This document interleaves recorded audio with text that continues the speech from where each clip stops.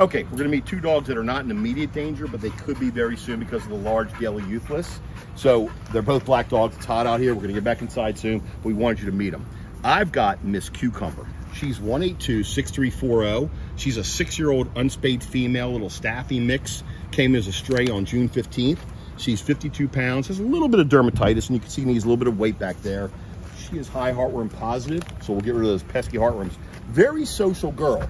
She comes over here and says hello to this beautiful girl right here. This is a Melrose Park sweep dog. That means they come through and they sweep for dogs. Melrose Park is the most famous dumping grounds in Houston. It's very sad because we get a lot of our dogs from there, and she's lovely. This is Tinkerbell. She's 1827244. She came in with 3 other dogs. We were gonna get 2 of them out. One's got a hold notified because of microchip.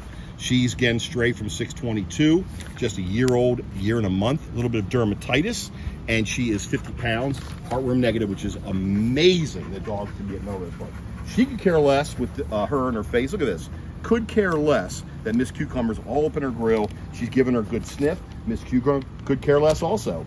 This is what we're hoping for, to have 2 dogs in there. Look at it, close quarters like this. Could care less. I love it. This is fabulous. Are you saying hi? Are you giving kisses, Miss Cucumber? Oh, look at the kisses.